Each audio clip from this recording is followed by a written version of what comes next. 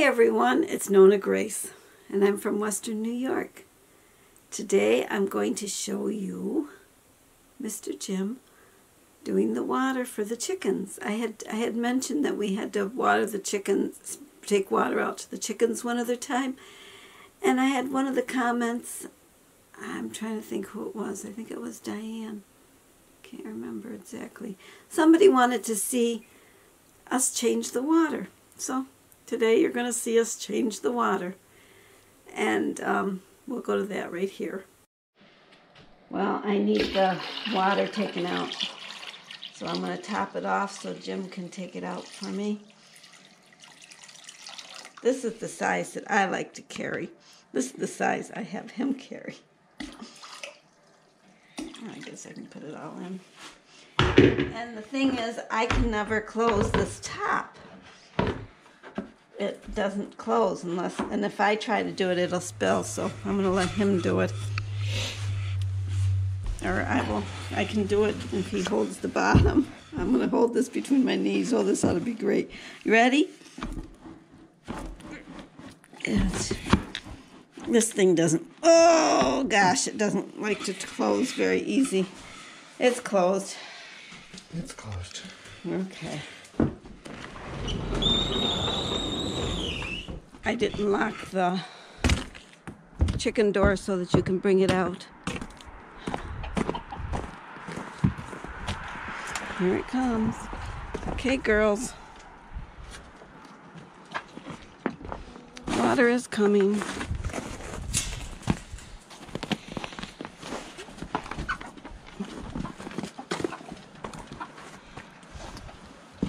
All right, girls.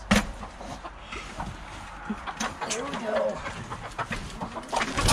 Oh, just settle down, little ladies. They get so nervous. Here, I'll take that one. It's the one I put out so that they could have it. There we go. Yeah. Okay, I'll leave you this one. You can have this one. I'll take this one. Oh, this is, no, I won't take that one. It's frozen. We'll just leave it. Otherwise it'll break. Okay, we'll let you be. I haven't gotten my eggs yet today either, which I'll have to do. Oh, wow. This is today's eggs. These in my pocket. 1, 2, 3, 4, 3, 4, 5. We got 5 on this one and 3 on this one.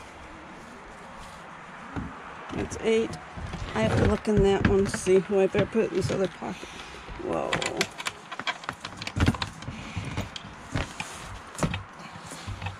Here. And there's none on this side today.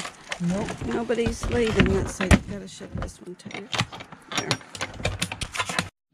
Well, this is the eggs from today, except for this one. This one was from yesterday. And this is Mr. Brown's egg. I put a little bee on hers. Because this way I know this is the only egg that's not fertilized. The rest of them are fertilized. So we almost have another dozen. You notice the water, where the water was placed in the size of the container and the light that was underneath it. I will put a little video in that will show the, well, I'll put the link in for that video, where you can look in 2018, I think it was December 1st, I showed the water system, how we have the water set up. It was with a smaller container at the time because it was really only about 5 chickens, I think at the time, 5 or 6 chickens at the time. Now I've got almost, I don't know how many I have. 20-something. 20-something, yeah. I have a lot of chickens now. But then before that, I don't know where that video is, but I'd have to search for it, where I show how the water system is actually set up. And what we used, because I had been trying to figure this out when we first got the chickens, because summertime is really easy. It's the winter that you have trouble with your water. And a lot of people, around here. Yeah, around here, because we have snow. snow and cold, and today everything is frozen. In fact, you'll see me, I was going to take in one of the water containers you saw, but I left it because it's actually froze to the block of paving stone that it's sitting on. It's frozen to it. I brought one in earlier, and it was a round block of ice. Oh, excuse me. I had 2 oranges. Well, two cuties, or whatever they call them. They're like tangerines, tangelos. But I show how we put the cinder block, chimney block, underneath the water container. And at the time that it's in the other video, it only has 1 of the chimney blocks. Now I have 2 because I wanted it up just a little bit higher.